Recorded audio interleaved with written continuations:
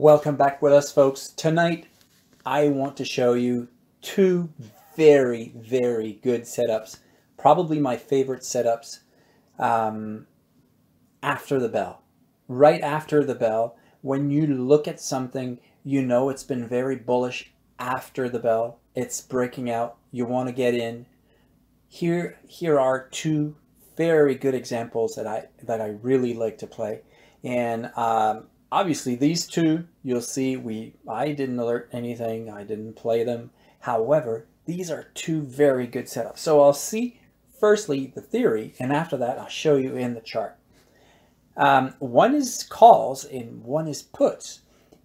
Both of them are exactly the same, and you'll see, and I'm sure you'll be able to identify them. So let's say you've seen, this is the Facebook chart. See, it's been on a rise. You realize that on the morning, let's say the previous day had a double top, then ended up the day like this, and then pre-market, it goes to here. There's a little pullback. Remember, this is pre-market right here. There's a little pullback, and right at the gate, what it does this. It breaks above the pre-market line.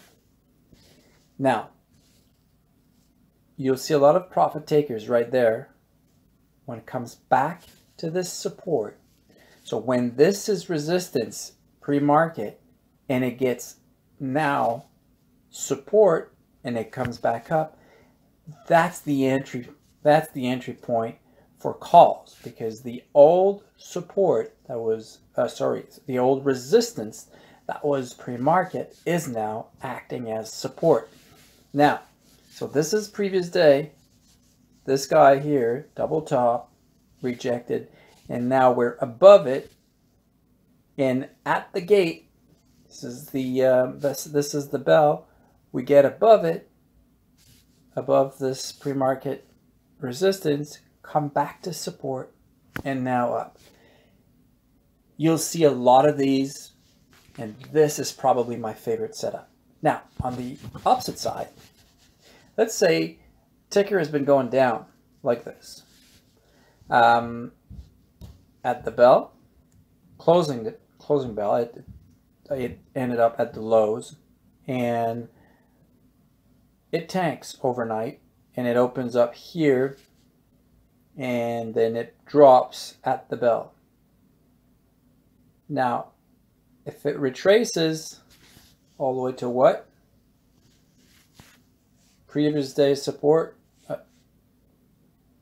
and then it will tank lower.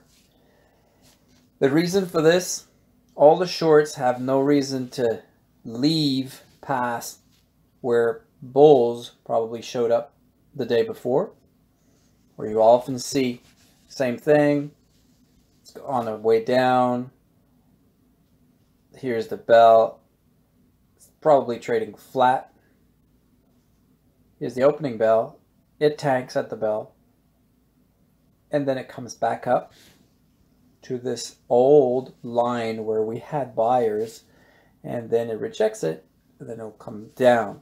So that is the point of entering puts, because that is the old resistance from pre-market.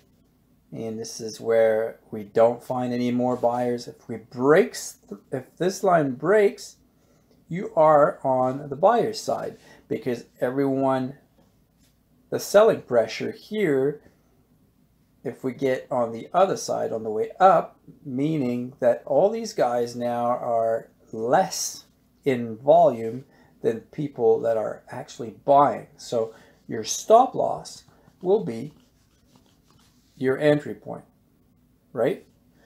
So this is for puts. And what we just saw before was the opposite. Exactly the same thing, but going up. So basically, the day before is like this, ends up with resistance hitting a few times. Pre-market, it's going up. At the bell, it just gets even higher. It comes back to support from old resistance and then it takes off. This is your entry point, and you know, it's also your exit point. If it breaks under, you know, you're noticing that it's bouncing on this line. It's not going to try it many times, right? It's going to bounce on it. So if you see it bounces, well, that's time to get in.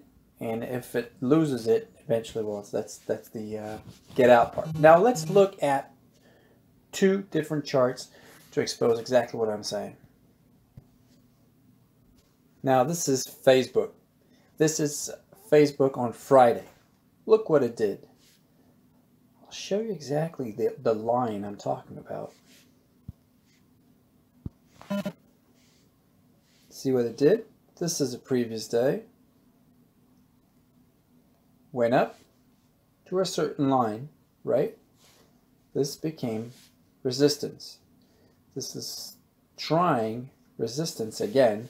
And look what it did. This is the 930 line. Right here, you know where you see this big volume bar is the 930 line. The opening bell. We move higher than the previous resistance, which was pre-market. Look what it did. Came down. Now this is acting as support. So when you get in here, right? Let me blow this up a little bit. When you get in here, you see the next candle, it's all pretty flat. If we break under, well, you still have this little support right there, but this is you're probably better off exiting there and try it again a little lower. However, this is what I was saying. Look at this. This old resistance pre-market is now support and we rise. Now this applies when, in this particular case, Facebook was opening higher than the previous day. We're opening higher. This resistance was broken at the gate, acted as support, and then moved up. So you have a few things to look at. First, higher than the previous day. Two, it opens higher than support, than resistance. Opens higher than pre-market resistance. See? Higher than the previous day. It opens up and it breaks the pre-market resistance, and then 3 hits support. Which is the old resistance. As a test. And after that, it's just smooth sailing to the way up. This is the call side. Look at the put side. This is the same day. This is Netflix going down. Exactly the same theory.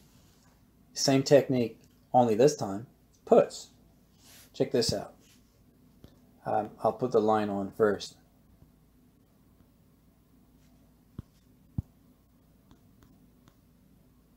Move out. Here it is. This is the previous day. This was the previous day before Friday. Look what happened. It came down and it hit this yellow line, which was support, and it had just stayed there. And then we got some buyers, and after hours, not much. And then look at what happened when it opened. It just flushed below, and this is at the gate. We opened where? Lower than the previous day support and lower than the pre-market resistance. It's exactly the same we just saw on Facebook. However, this is opposite. Remember, Facebook had a higher high pre-market, and then it broke through to where? Broke through, came back to test it, right? And then it tanked. Same thing here. So we have a low, lower, so we're breaking lower. You know, all these guys are out, so we're looking for more sellers and they sold to a point, came back to test what? Previous day support. Look at this line, taking all these blue lines off for you. This yellow line, see this support? Now it hits it right on the head and it becomes resistance. Sometimes you'll see that we flush and then we find a lot of buyers. So all this is coming to an end. You know, it's a day after day after day coming down. Eventually we flush, we find buyers, and then we start moving up again. Now, this would be your stop line. If we start finding buyers again, you know, the last buyers were right there and rejected it. This could be your really last exit point if you were buying the stock short or put on a longer expiration. But if you have a short expiration, as soon as you cross this line here, it says, you know, you're now entering the buyer side. You don't really want that. So again, same thing. We had a lower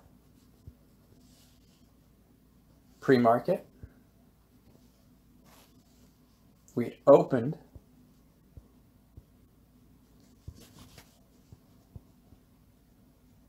lower. We came back to test, back tested the old support and rejected. Same thing. One is put, one is call. Same theory from using pre-market support, pre-market resistance, and this both of these situations, you'll see them very, very, very often. So I hope you guys can use this in your toolbox for long puts, long calls. Could be used on a day trade, but the idea is to recognize what's happening if you're opening higher, if you're opening lower, and you can clearly see where you can put your stop loss. Hope this helps, folks. Keep me posted. Have a good one.